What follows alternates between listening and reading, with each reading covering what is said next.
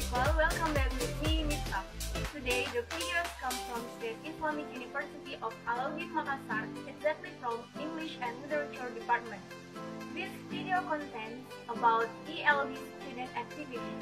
Okay, without further ado, let's check it out! As a student of English and Literature Department, the schedule always changes every semester. Usually, campus activities start from 8 o'clock and finish at 15:30.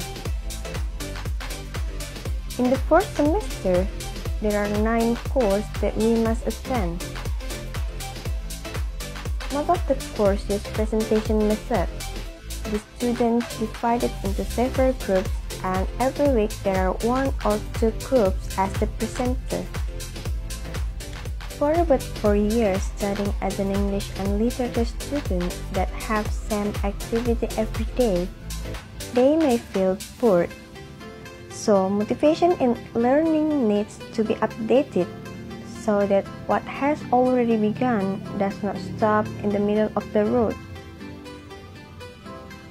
Don't get bored studying, don't stop innovating, because we are the backbone of the nation.